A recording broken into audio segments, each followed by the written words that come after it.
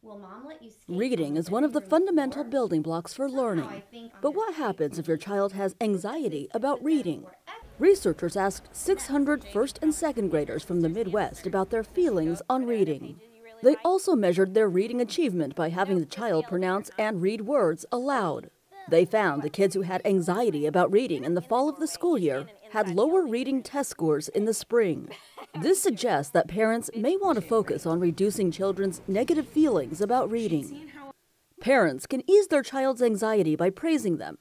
Be specific when pointing out their progress. Instead of saying, "You're a good reader," say, "You're recognizing letter sounds so much better than last week."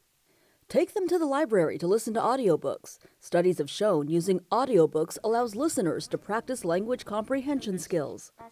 Giving your child the support they need to succeed. I'm Jessica Sanchez reporting.